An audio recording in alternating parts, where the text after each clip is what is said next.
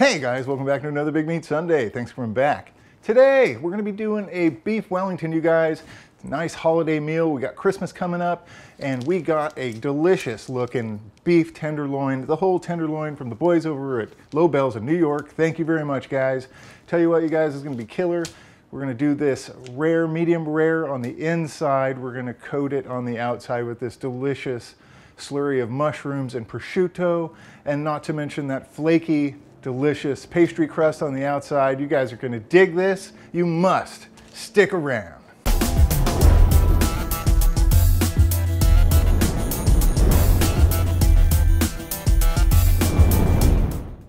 Okay, so we got this tenderloin looking gorgeous, pulled out of its cryovac. Basically what we're looking to do is just get it right about here, right where that tip falls over. And this is gonna make some killer steaks, as well as you can kind of use this end here for, you know, stir fry or, you know, something like that. Be awesome. So we'll kill that. And then off to this end, right at the head where it splits into two, the center portion of the tenderloin becomes a little more narrow. So what we want to do is just keep it as uniform as possible. So we're going to use this piece right here for our Wellington.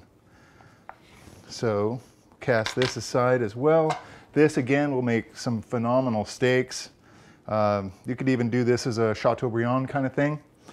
But this is truly the what they call the Chateaubriand, that middle section of the tenderloin. So this is going to be so awesome for our Wellington. Let me get some ingredients together. We'll get this show on the road. All right, so we pulled the butcher's twine off of this.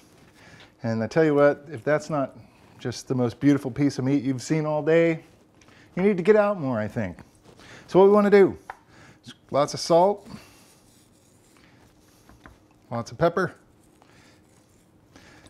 on all sides. Get the ends.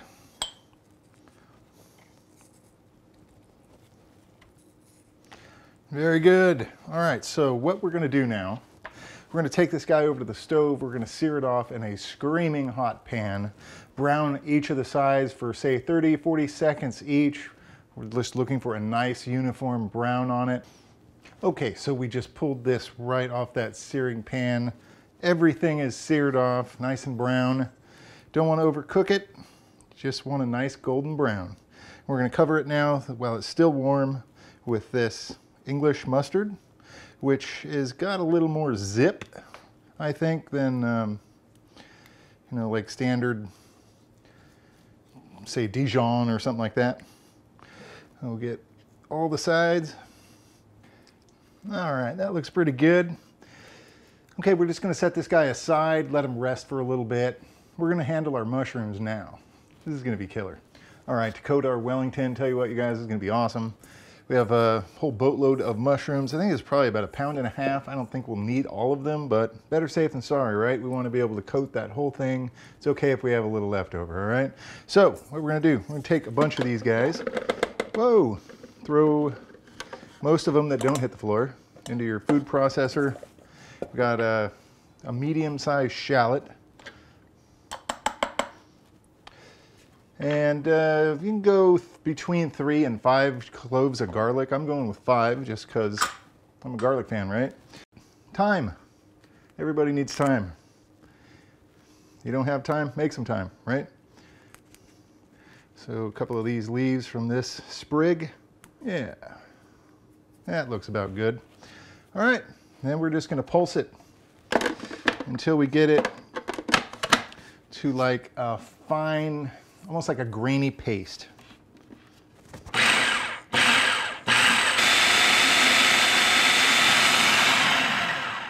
All right, so that's about what we're looking for. This stuff is going to be great. So tell you what, you guys, we're going to take this, put it in our same pan on the stove. We're going to just kind of go low and slow heat with this. We're going to get all the water evaporate out of it, and then we're going to wrap up our tenderloin. All right, so our mushrooms are finished. They took about 20 minutes. They don't exactly look pretty, but let's not worry about that right now. What we're going to do, we're going to take some nice thinly sliced prosciutto, and we're going to just kind of layer it almost like you're shingling a roof, so that when we lay down the tenderloin on top of this, it's gonna give it a nice seal to keep that delicate pastry dough nice and dry. You see how I'm overlapping them?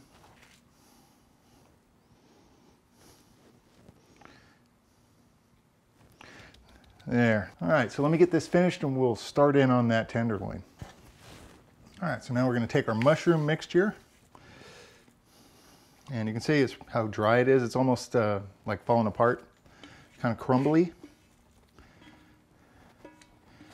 And we're going to take this and form a nice thin layer out on this prosciutto. All right, that looks like a pretty nice even layer. So here's the hard part. Takes a little dexterity. You take your fillet, blah, right in the middle. And if you hadn't noticed, I'm using saran wrap on this. It's kind of like making beef sushi or something like that.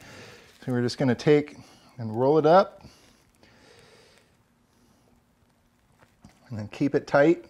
I'm going to take the ends, tuck them in,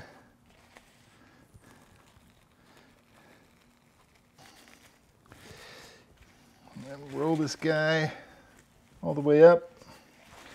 Take the ends. You want to make sure you get that prosciutto tucked in, and you're just going to roll it. Spin it up like that. It's going to form a nice, tight little unit. I'm going to take this, put it in the refrigerator. 15 minutes, let it cool off, let the prosciutto kind of chill. Then we'll get our pastry dough out and wrap this guy up. Head them into the oven. Right now would be a good time to warm up your oven, about 400, 425. All right, same thing as the prosciutto. We're gonna do this one more time, but now we have our pastry dough out.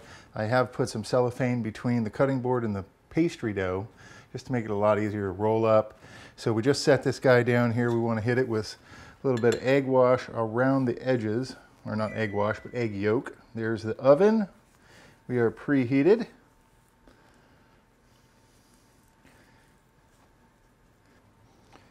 Very nice.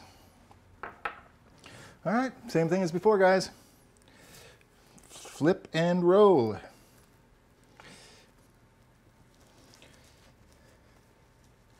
Get it tucked up in there. Roll it out. Come back, tuck the edges in a little.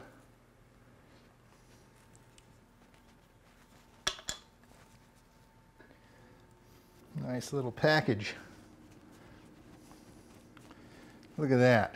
This is going to be killer, you guys. We're on the home stretch. Okay, so we've got a well-oiled sheet pan here. You don't need to use tin foil. I just use it for the sake of easy cleanup.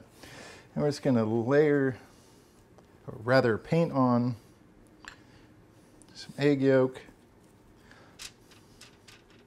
This is going to give it a nice golden brown color. That looks right about perfect, you guys. And lastly, just for a little bit of the sexy, I'm going to take a fork and just cross-hatch it. And when it's done baking, this is going to look so killer. Like that. And then back up the other direction.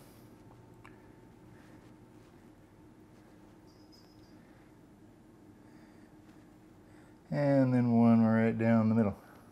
Tell you what, you guys, this is going to be so delicious. Get them in the oven. Got about 25 minutes, 425 degrees. See you then. Would you look at this? This thing is crispy, crusty, just so beautiful looking.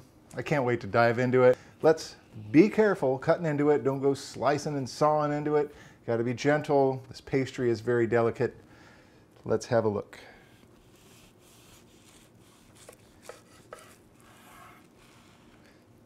Let's get another cut on this.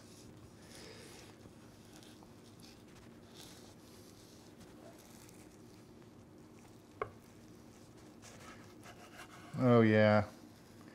Now that is that I'm calling beef Wellington. That is absolutely beautiful. Look at this. Isn't that phenomenal? Epic. Let's taste it.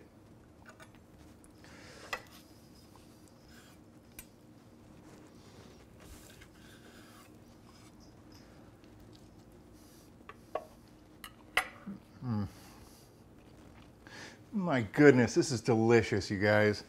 The mushroom with the Parma prosciutto is so good. Not to mention the first class tenderloin that Lobel's was kind enough to send to us.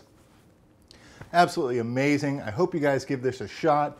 Thanks again. There'll be a link down in the description box where you can get to Lobel's of New York. Experience some of this amazing beef for yourself. You know the drill. Hit that sub button, give me a thumbs up, and stick around.